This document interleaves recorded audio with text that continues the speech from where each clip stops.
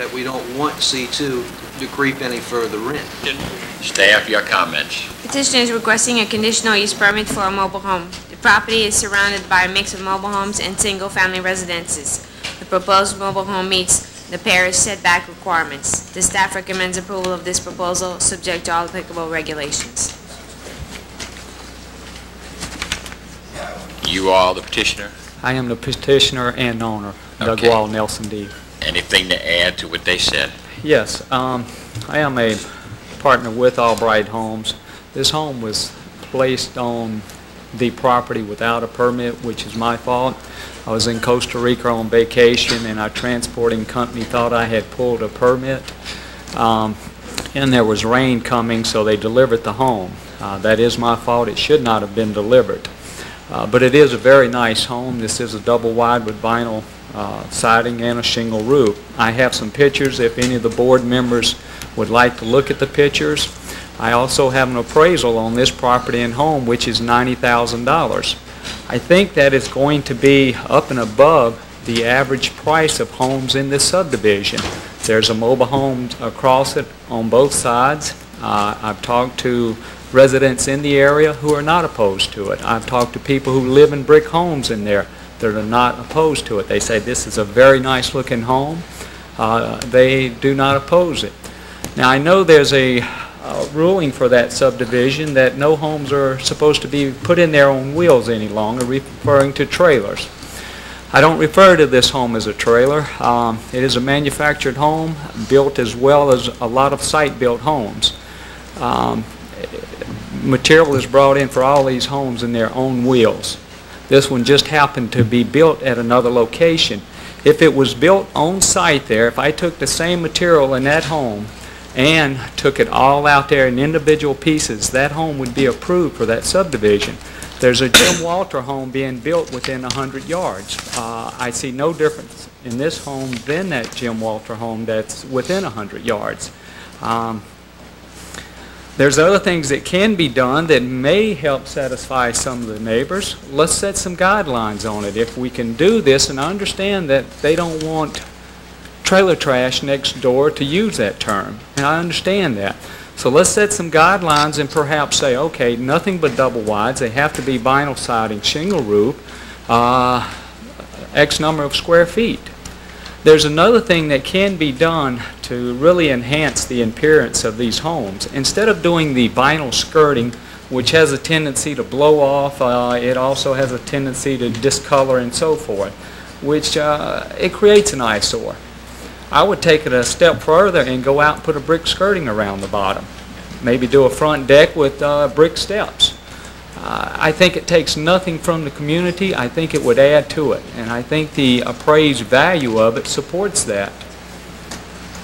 Thank you. Okay. You said you had some photographs. Can you pass Yes, those photographs? certainly. Opposition. Would you like to see the appraised value on it also? No? Okay. I have a Mr. Don. Right.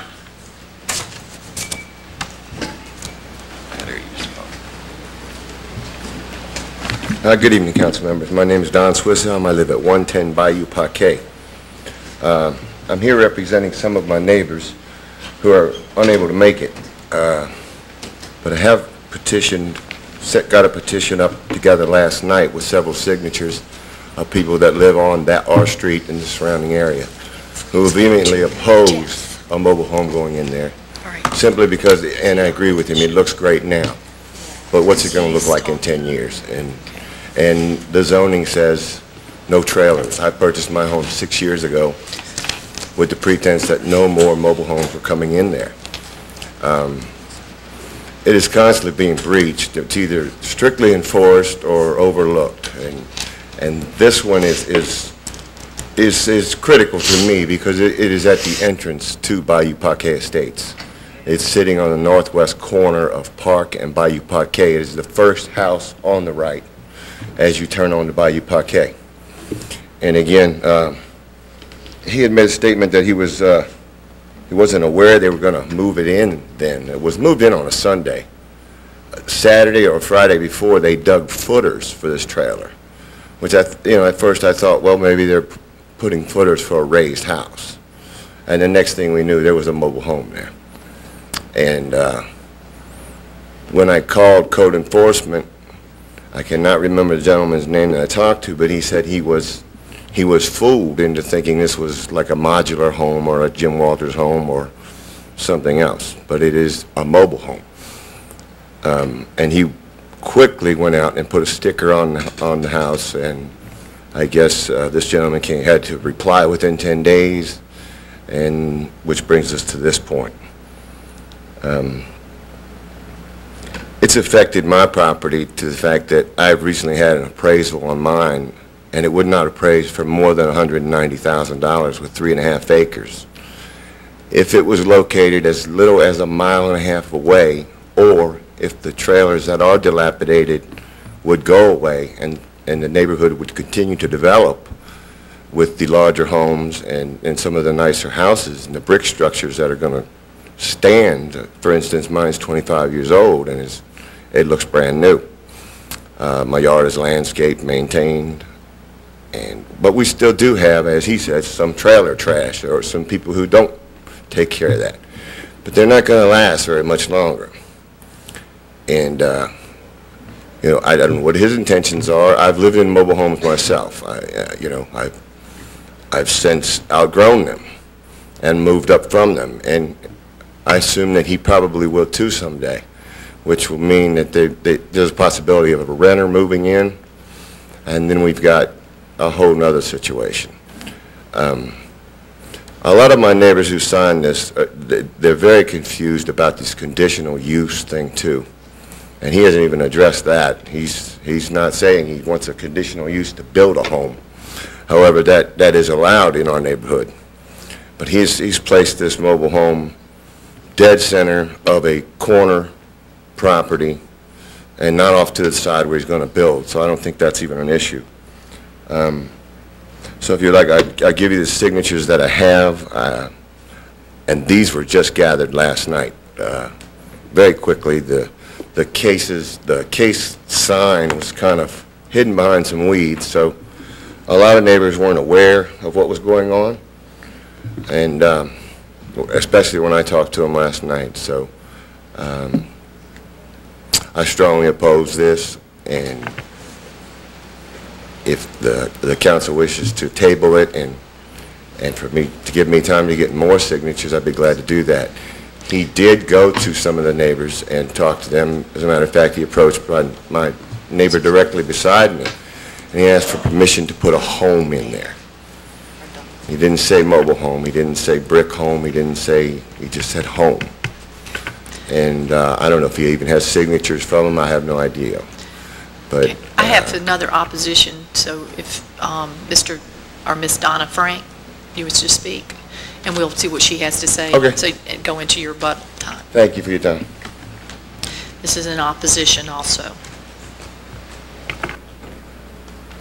Hi, I'm Miss Frank, and I live on Ned Avenue, which is a few streets past where they're looking to keep this. I came in about 6 months ago on this same lot to speak on behalf of not having a mobile home, and you denied that. And the next thing I knew, one was going in. I know some of the people that he may have talked to who own a brick home who rent several trailers that they own out to other people. And that's what we're looking for in this neighborhood, for our property values to go up, for, you know, to get rid of these dilapidated trailers. We have several that are no one lives in, or they're renting, they're put up for sale. And again, this was opposed on this same property 6 months ago, and my neighbors on Ned had a petition here about 9 months ago. We had a petition with probably 50 signatures that we are all opposed. Right? And it's very difficult in our neighborhood to talk to other people because they have fences in front of their house and dogs, and it's difficult to get signatures and for the people to know what's going on. So I'm opposed, as well. Thank you. Did he do his rebuttal? Do you have anything else you want to say, petitioner, to rebuttal this? It's unfortunately that they feel like a $90,000 home does not fit into their neighborhood. It very well does. The average home in there will not appraise for $90,000. And I happen to live in a $250,000 home. That's not to blow my own whistle. My next door neighbor lives in a manufactured home, very neat, nice yard. It has not hurt my appraised value at all. I've lived in manufactured homes. This is for a customer of Albright Homes who has 2 children and a wife that need a home to live in. It is, like I say, it is a nice home. You've seen the pictures. This is not an exclusive neighborhood with $150,000, $200,000 homes in it. They're building Jim Walter homes in this neighborhood. This home fits in this neighborhood.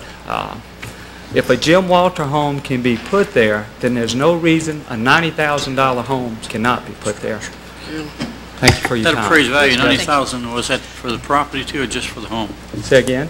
It is for the 90,000? Property and the home. Property and home, yes, right? The property was 20,000. It is approximately a full acre. Okay, thank you. I'm going to close the floor. Ms. Arsenault. Mr. Wall, is it my understanding you do not intend to live in this home? No, I am a partner with Albright Homes. And you're in the business of building these homes? Correct. And you're aware that this is a A2, surrounded by A2 zoning? It was some confusion on that part because... But are you aware that that's the way it is zoned, yes. sir? All right. I am now. Thank you. I see absolutely no compelling reason to do this, and I move denial. Okay, I have a motion to deny. Do I have a second? All in favor, raise your hands. 1, 2, 3, 4, 5. All opposed? 1. 5 to 1. Motion to deny is granted. I don't have my sheet. Ms. Wall, you know you can appeal this, don't you? Is there a process of which this is taken out? Because normally once they're put in, they just don't seem to leave. They stay. And We'll have to check with the with staff and Yes. yes. Since it's been denied, it would have to be removed unless if he appeals it to the council. Then we'll have to wait for the decision of the council. okay, is there any way that I could be notified if that is appealed? You will have to call us within the next 10 days at the planning department, Okay. 898. Oh, I have all those numbers. Okay. Thank you. What is your name, sir? My name is Don Swisshelm. You filled out a card? Yes, ma'am. You will be notified if there is an appeal filed. Thank you. A certified letter will be mailed to the address on the card. Thank you. You're welcome. Okay, that brings us to CP 0206045. Jeffrey M. Landry is the petitioner. The owner is Jeffrey M. Landry. The proposed